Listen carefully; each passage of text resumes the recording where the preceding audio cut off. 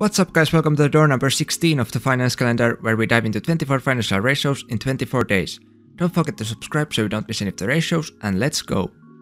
Today we are going to talk about the inventory turnover ratio, also known as the stock turnover ratio. It tells us how many times the company is able to sell and replace its inventory during a specific period. It is calculated by dividing the cost of goods sold by the average inventory. The costs of goods sold are sometimes also referred to as the cost of sales.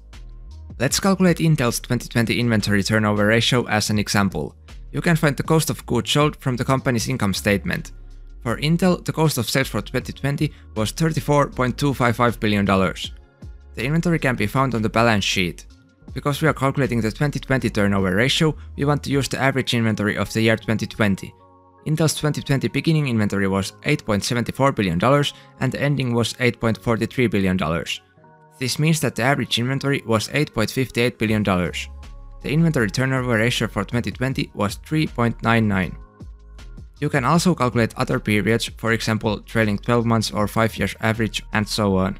You can also use the inventory turnover ratio to know how many days it will take for the company to sell the current inventory. For this, you will need to divide the average inventory by the cost of goods sold and multiply the result by 365. Or by simply dividing 365 with the inventory turnover ratio. It would have taken Intel 91.4 days to sell the 2020 inventory. So what does the inventory turnover ratio of 3.99 tell us? A high ratio means strong sales and a low ratio means weaker sales.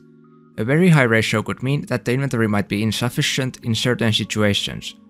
However, usually the higher the ratio is, the better, since it means that the company is managing its inventory more efficiently, which means lower storage and holding costs. You can again compare two different companies that operate in a similar industry. Since company A has a higher turnover ratio, it means that it is selling its inventory more efficiently than company B. As always, remember to use all the available information and ratios when making investment decisions. That's it for today's financial ratio. Hit the like button if you found this video helpful and subscribe so you don't miss the future ratios. Have a great day and I'll see you tomorrow. Bye!